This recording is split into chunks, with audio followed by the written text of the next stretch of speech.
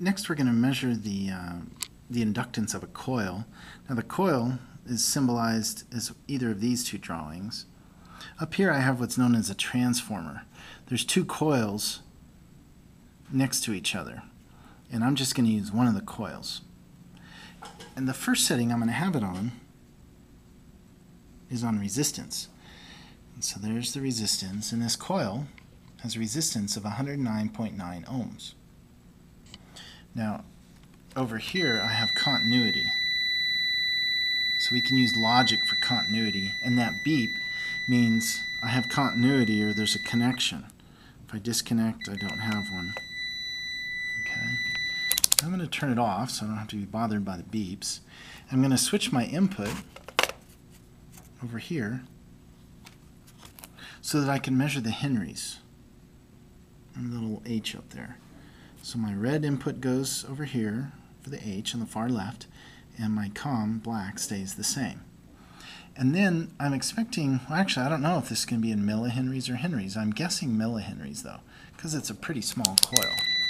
The beeping, by the way, just means that I have the wrong connectors down here. So there's millihenries, and again, give it a minute to see if it can find it.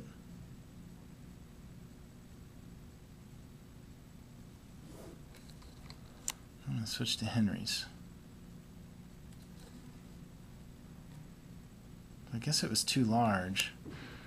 It's larger than I thought. So for this particular coil, it would be oh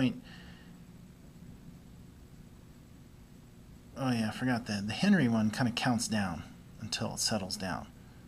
So we just have to wait for a little while. You could employ the min value here, but it's just as well just to watch it change because it is going down. What's the resolution of this? Looks like it's 1 millihenry, because the smallest decimal being measured here is 0.001 henries, or 1 millihenry.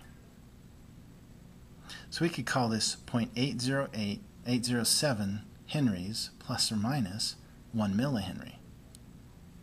That's how we would record the measurement. So it's pretty much settled down now. We could call it that measurement or wait another minute or so just to make sure that it hasn't gone down any further. So that's measuring the henries. Let's find a smaller value here. I'm just going to connect it between these two posts. Fewer turns. Fewer turns would produce less inductance.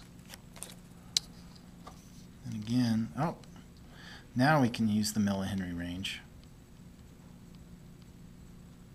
The coil you might be using in lab might be only 8.2 millihenries. And then let's try the bigger coil on the back side here. The back side of the transformer. So that's a lot smaller in millihenries. But look at the resolution. We'd say 2.5, whatever, let's call it 70, I don't know where it's going to settle, millihenries. Plus or minus 0.001 millihenries would be the uncertainty.